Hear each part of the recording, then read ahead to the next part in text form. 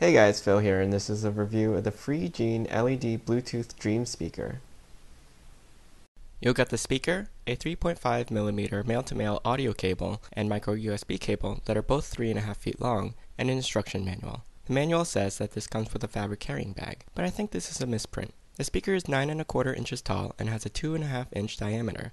The top and base have a soft touch matte silicone feel, and the body is wrapped in a square stamped metal speaker grill. The controls and inputs are in the base. To charge the device, use the included micro USB cable in the port here. The speaker supports wireless playback via Bluetooth connectivity, but you can use the included audio cable to output from a standard headphone port to the auxiliary in port on the speaker if you have a device that doesn't have Bluetooth capabilities. You can also load music to a microSD card and insert it into the TF card slot here.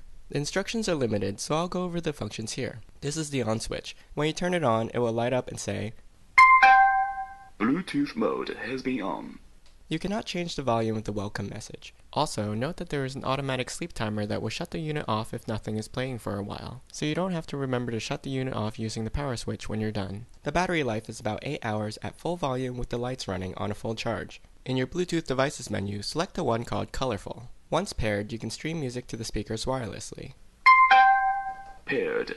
Pressing and holding the play-pause button will disconnect from the currently paired device. If you receive an incoming phone call when paired with a phone, you can answer it on the speaker by pressing the play-pause button. You can adjust the volume directly on the speakers using the plus or minus buttons. There are 8 steps in the volume control, and when you reach the min or max volumes, you will hear this tone.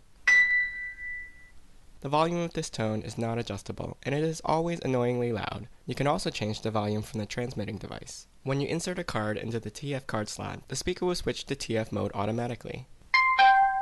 Now is TF mode. The speaker can recognize the following file formats: MP3, WAV, APE, FLAC, and WMA.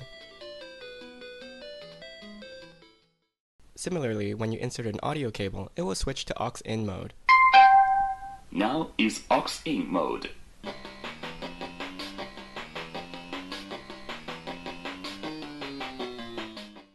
To switch between the 3 modes, press the M button. In all modes, pressing the next button will advance to the next track in the playlist. Pressing the back button once will restart the song, and pressing it twice will play the previous track in the playlist. There are 6 different light shows. This is an alternating upward and downward scrolling of rainbow colors. You can see here that there's a weird dark band of missing color. The default is an EQ mode of colored bars that pulse and follow the music.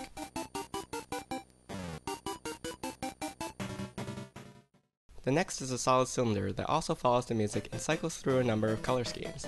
This one is an upward scroller of cylinders of color. Then there's a kaleidoscope mode, and the last is off, or music with no lights. The sound on the speaker is very clear, clean, and enjoyable. Because the sound is nearly 360, you can hear it well from any direction. It has good mid and high ranges, and some, but not deep, bass. It can also get loud and fill a space well without blowing out the sound, and it's fun for parties and outdoor gatherings. I hope you enjoyed this review. You can ask me any questions in the comments. I'll put a link to the product in the description below. Don't forget to subscribe to my channel, and join me next time.